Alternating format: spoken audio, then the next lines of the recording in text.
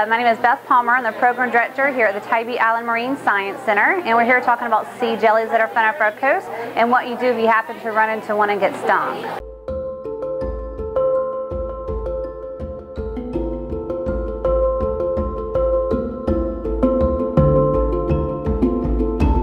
We have roughly 8 species of sea jelly-like creatures found off our coast. Some may be found here year-round, and some are only found in various seasons. So right now we're right around mid-July, and that's when we do start seeing the ones that have stronger stings, like our moon jellies, box jellies, and sea nettles. Our most common species is the cannonball jelly. They can be found here year-round, and luckily for us, they don't have a very strong sting.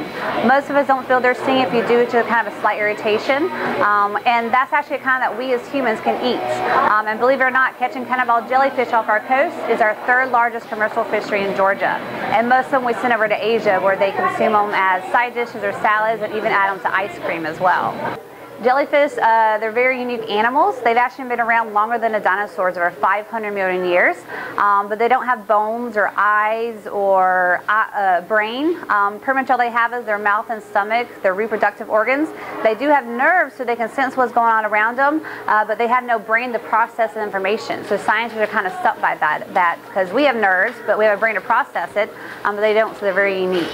If you do happen to get stung by a jellyfish, just kind of rub it with sand and wash off with salt water, and that helps getting any embedded sting cells out of your skin. And then once you do that, wash off with salt water and go visit a lifeguard or grab some vinegar somewhere to help with the pain. And then afterwards, just take Benadryl. But they don't intend to sting us.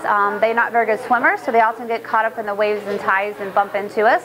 And their venom gets into our bloodstream in a matter of microseconds when they do bump into us. So if you happen to see a jellyfish wash up on the beach, it's good not to touch it just in case, because they can actually sting you even after they're dead.